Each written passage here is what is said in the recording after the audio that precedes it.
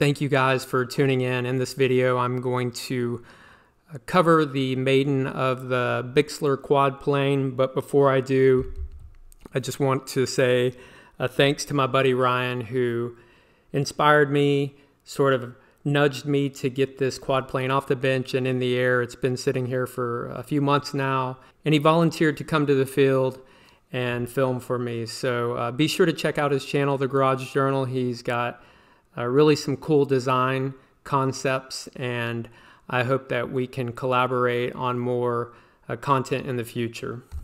And before I play the Maiden video, which ultimately ended up in a crash, I just want to say that I feel it's important to share this information. I was hesitant to publish a video that ultimately ended in somewhat of pilot error, but I learned a lot through the process. I definitely want to share that with you guys, just hopefully to prevent others from having this happen in the future. So let's go ahead and take a look. I don't know how long we can be able to. You ready?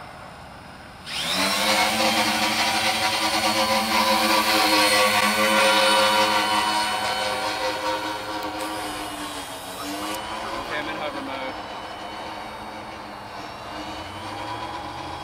Alright, you ready for this transition? I'm ready.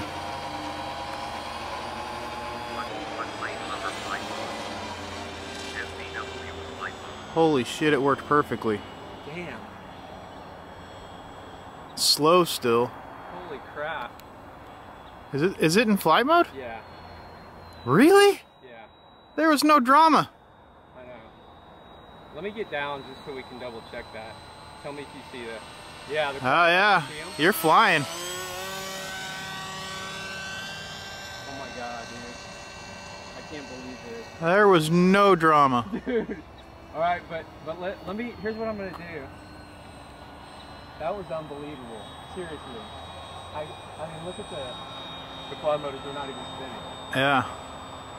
I'm gonna just, should I bring it back and transition back? Yeah, see if you can hover.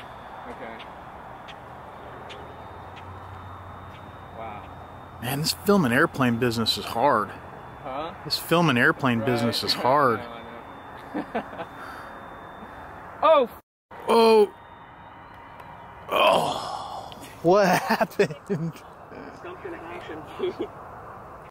If you guys want to get the TLDR version of this, basically what happened is I experienced a stall, and the rest of the video will talk through uncovering that thanks to the help of the Autopilot community. But I will say that from my perspective, I'm used to flying Bixler with autopilot or without, and its all-up weight is about 1.5 pounds. I believe that with the quadplane conversion, I was pushing closer to 4.5 pounds, so maybe a 3x in weight.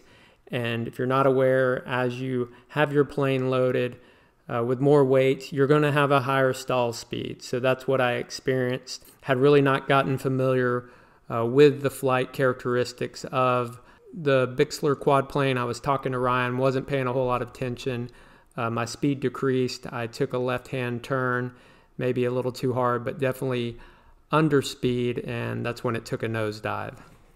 I highly recommend, if you ever experience a crash or an anomaly and want to dig into it, make sure you pull your logs. I pulled the bin log off the SD card of Pixhawk, as well as the log from Q Ground Control, and I was able to load it in Mission Planner, play it back. And the reason I did that in Mission Planner, there's some really good tools that allow playback and you to look at various data. But initially, when I played it back, I noticed some compass issues right before the crash, but that certainly didn't explain the nosedive. So I posted in the Autopilot forums. Andros Schaefer was kind enough to look at one of my bin logs, and if you look here, you can see that he's charted our GPS speed. I did not have the airspeed sensor hooked up at this point in time, and plotted that against the desired pitch versus the actual pitch. And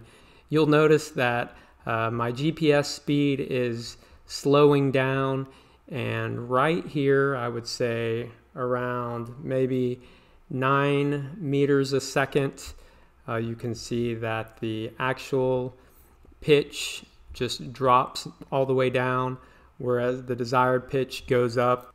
If you've done any research on the topic, you'll know that, as you can see here, that the desired pitch and the actual pitch should track nicely with each other. And they do up until this point, where it looks like here I'm trying to pitch up and Bixler is pitching down ferociously all the way to the ground. That's where the nosedive happens. So seeing that charted with the GPS speed, that is a clear indicator that there's something wrong. And the hypothesis of the stall based on this data definitely appears to be true. Where this leads me is, as Peter Hall suggested, this Q assist mode. It's something that I had actually read about a couple days before the Maiden, and it says it is suggested that you do initial flights with Q assist speed set to 0.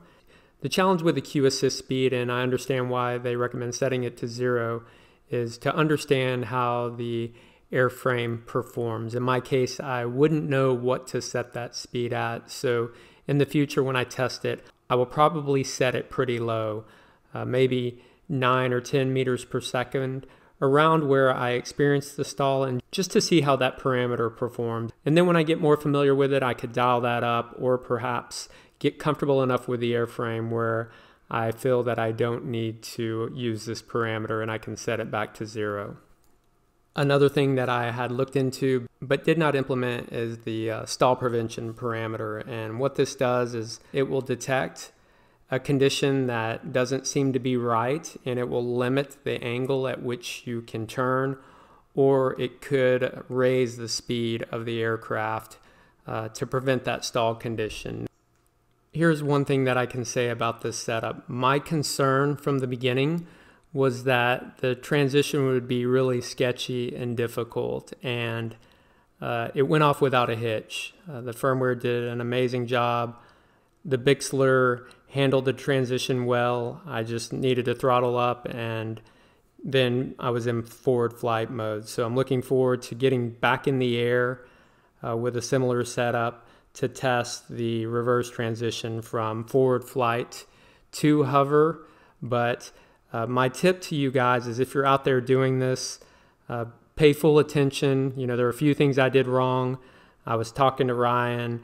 The plane was pretty far out, so couldn't really gauge how hard I was banking, how much speed I had, and all of that. And really, I take full responsibility for that. But the transition was awesome. Look forward to getting it back in the air and sharing more information in the future. Thank you guys for following along. Please feel free to share any tips or comments below.